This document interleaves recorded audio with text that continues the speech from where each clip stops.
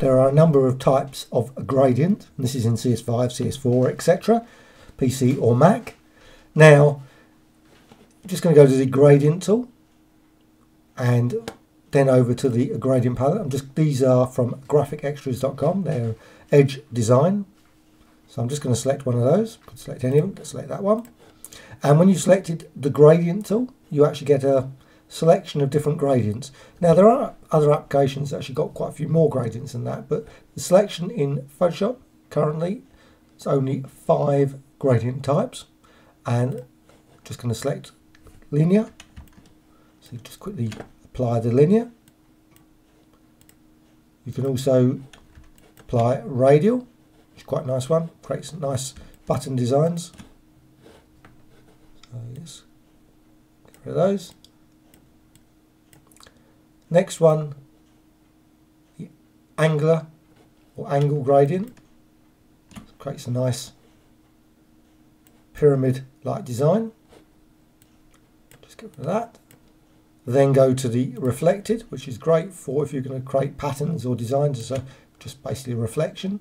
So it's from there to there, there to there. And the last one, diamond gradient. Now, if you hold down, go at 45, hit the square.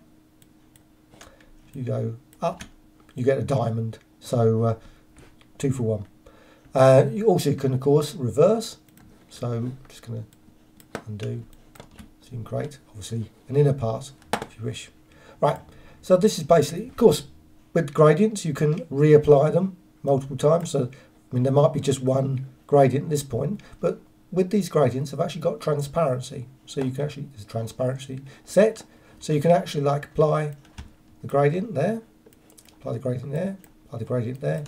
So basically, I mean, even though there is just one type of gradient, which is like a diamond, you can actually create obviously more complicated shapes using the transparency to build up a design. So if I go to step backwards, just quickly